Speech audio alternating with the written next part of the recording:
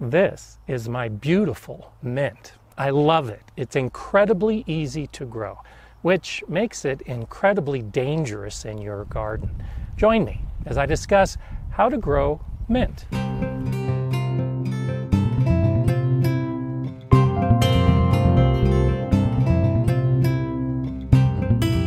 Hi, I'm Gardener Scott, and I love growing mint in the garden and suggest that you grow it too if you're not already doing so. It doesn't matter if it's peppermint like this one, or spearmint, or chocolate mint, or pineapple mint. There are so many to choose from that offer great benefits, both from a culinary perspective and also from a garden biological balance perspective. I love few things more than just to walk by my mint plant, brush it, and just breathe in that aroma. It's so invigorating and really makes it enjoyable to be out in the garden. But for all its benefits, it does have a dark side. It spreads so quickly because it can grow so easily that it can easily take over your garden. If this hasn't happened to you, you probably know a gardener who has had that problem. That's why I grow mine in a container. I keep it within a single space so it can't escape. And by growing mint in a container, you can have beautiful plants, and it produces a harvest for most of the growing season. Mint grows best in a location where it gets full sun for most of the day. It can handle some shade, but it'll do better in the sun. And it really likes a rich, well-draining soil. But that soil should stay evenly moist. Mint is one of those plants that doesn't do as well in dry soil. So rich, moist soil in sun is really what you want to try to accomplish when you want to grow mint. You can start it from seed, but that can take a while. The best way is to buy a plant or to dig up a plant or get some cuttings from someone you know who has mint. And that's what I did to start my new mint bed. My brother and sister-in-law had a space that was becoming overgrown and invited me over to dig up some of their plants. The roots don't run too deep, and so it's a simple matter of just loosening the soil and pulling the plants out. As I pulled the plants out, I put them in a bucket that I brought, and in the bucket I had just a normal potting soil. I wanted to get the roots and the plants back into soil as quickly as possible. And then, as with any transplant, I watered well to keep the soil moist while I transported it from their garden to my garden. I did this a year ago. I had this bed all ready to go in place. I just needed to put the plants in. So let's do a flashback to a year ago with a younger Gardener Scott telling you how I planted these. Mint is a pretty tough plant, but all plants are stressed during the process of transplanting. So I dug up all of this mint when it was later in the day and overcast. And now I'm putting it into this bed again later in the day, and it's overcast. Without the harsh sun, the transplants will do much better. And you can see it looks pretty perky. I had it in a nice protected area overnight. It's mostly been in the shade today. So as I put it into the ground, it should have less transplant shock because I cared for it before I just stuck it in the ground. I'll start by removing some of these pieces that I put in the bucket yesterday, trying to bring up some soil along with the roots. The soil in this bed is pretty evenly moist, so I'll start by digging a relatively deep trench. You can see how extensive the roots can go. That way I can lay the plant deep into the trench and then cover the roots with soil.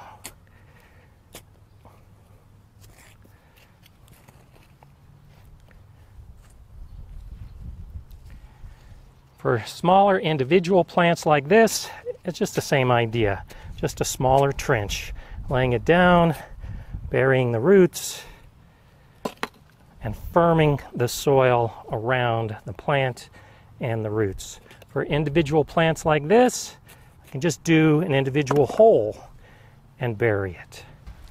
It's okay if you have some smaller plants with long roots to not plant them vertically, but instead to plant them at an angle.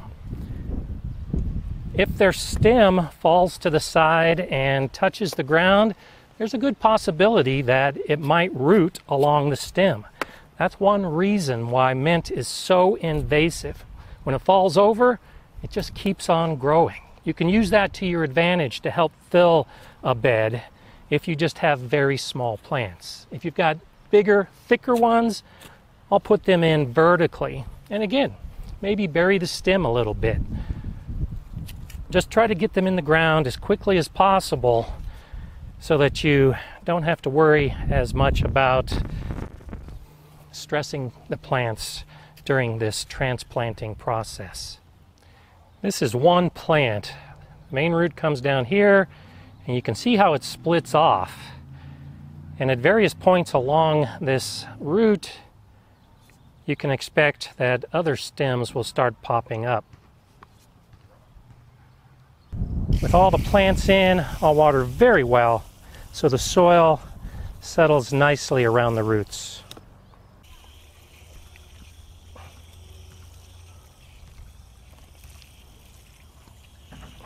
And to help hold all the nice soil moisture in, I'll mulch lightly with some crushed leaves and dried grass.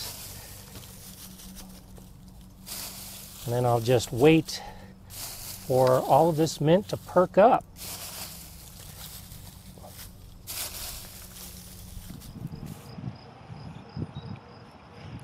Just 2 days later, and the plants have fully recovered.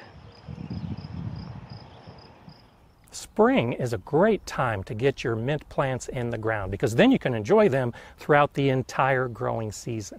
But even with a fall planting, as long as you give a few weeks for those roots to get established, this hardy, durable perennial should be able to last through the winter. In my Zone 5B garden, they just shrugged off the layers of snow I had over a period of weeks that completely covered these plants.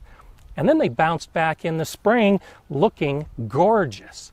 If you live in Zone 8 or above, they may never die back in winter, and you may actually end up with an evergreen crop that can be harvested all year. I put these plants in early summer, and in those early days I had to water a couple times a day to keep the soil from drying out and to get those plants established. But once they start actively growing, I have a very dry environment, and I'm only watering these plants every 2 or 3 days after I check the soil moisture and see if they need water at all.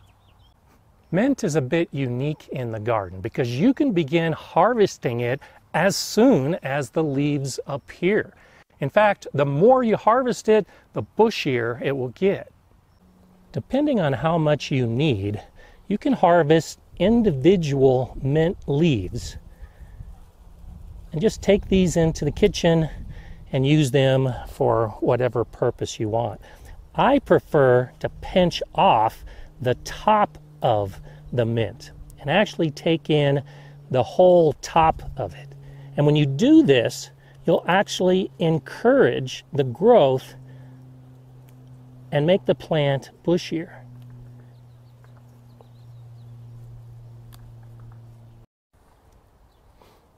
That's because if you look at the leaves, at the node where the leaves are coming out of the stem, there are other little teeny leaves just waiting to grow into new stems and branches. Pinching off a few leaves or the tops of the plants is great for a daily harvest for use in salads and beverages. But if you do like I do, which is grow mint and then dry it to make mint tea that you can enjoy throughout the year, you can get in here and prune it pretty drastically. So I'll come down to the base of the plant and actually cut out the whole thing. And when you do this, you'll be able to see that there are a lot of new mini mint plants that are growing from the soil. This will really reinvigorate, like you want to reinvigorate mint, but a lot of these young plants at the very bottom will now take over and give you some really good growth. Without this pruning, these are all covered up and not getting any sunlight. It's best to do this before the plant flowers and allow the younger plants to grow. By following this cycle, you can easily get 3, maybe 4 complete harvests during the growing season. And now I'll just take these mint plants inside, hang them upside down, and allow them to dry, and I'll use them in tea later on. Now, Lily decided to join me, so right now we're going to go in and do exactly that. You don't have to harvest all of it all at once. Just do as much as you feel that you need. I actually like letting these go to flower. They attract a lot of the beneficial insects that I want in my garden. When these flower, it's beautiful, and the bees end up covering all those nice little purple flowers. Be aware that if you let the mint flower, there is the possibility that those seeds can drop on the soil and sprout and spread throughout the rest of your garden. So you might want to cut them off before the seeds mature, or the next couple years just keep a close eye on the ground and pull up any seedlings that might emerge. And also, because these roots spread so quickly and so invasively, if you grow them in a container, pretty soon the container's not going to have any more room for new plants. So every year or two, it's a good idea to go ahead and get in and dig up the plants. You can add new, fresh, amended soil. You can give away some of the plants, but it really helps to reinvigorate the bed so it doesn't get clogged up by all of these plants. If you're interested in knowing how I dry my herbs to include the mint, well, that video is popping up right now. I'm Gardener Scott. Enjoy gardening.